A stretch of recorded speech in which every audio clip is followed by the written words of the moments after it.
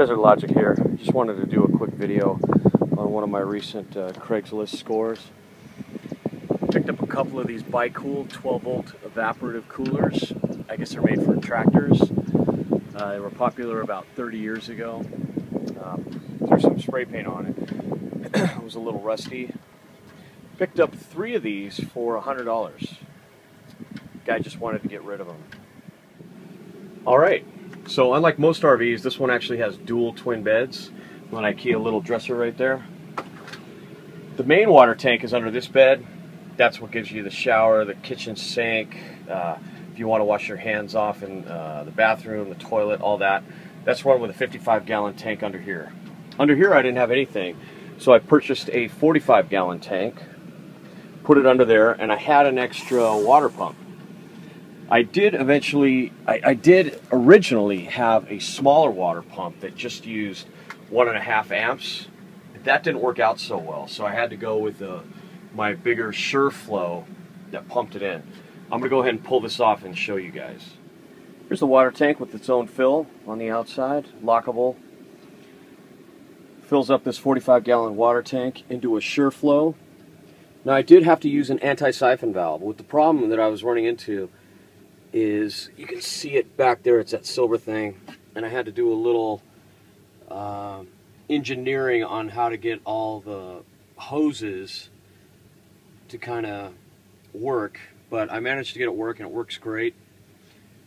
Now what the anti-siphon valve does is, once it starts pumping water, it won't let it drain back into the tank, so you don't get air into the system. I actually had to pick up that anti-siphon valve from West Marine. That's actually where I get a lot of my RV stuff. And then how you turn it on is right here. Went to Lowe's, picked up a little switch. There you go.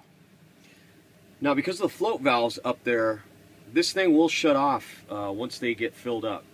And it'll start making some kind of weird noise. It literally takes about 3 minutes for it to fill up.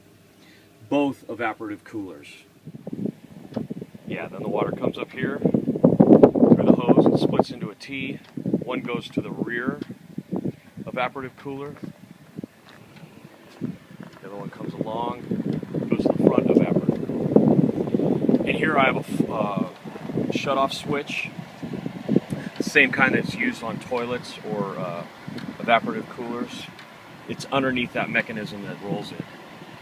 Underneath that like mesh blue thing, there's like a little tank in it. Once it fills up to about 1 inch of water, it goes ahead and soaks that. You get your fresh air coming through that vent. Comes down, and I mean, it really cools it off, at least by about 30 degrees. Here's that rear evaporative cooler. I pulled everything off, took them apart, covered this up, and spray painted them white. I probably should have done a tan just to kind of match the inside of my RV, but white is what I had, so that's what I used. I mean, I'm touching it right now. It's a good 25 to 30 degrees cooler. No generator, no fumes, running free off the 12-volt system that I have. I'm really surprised that more people don't use evaporative coolers here in the Southwest. There's enough space on RVs that you can actually replace some of your vents with these.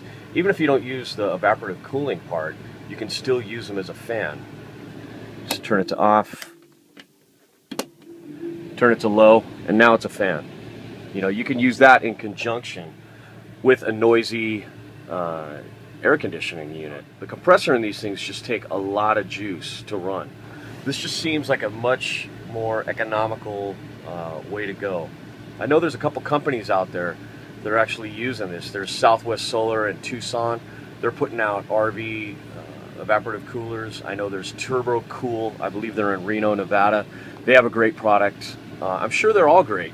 I stumbled across this one, and I'm definitely really happy with it.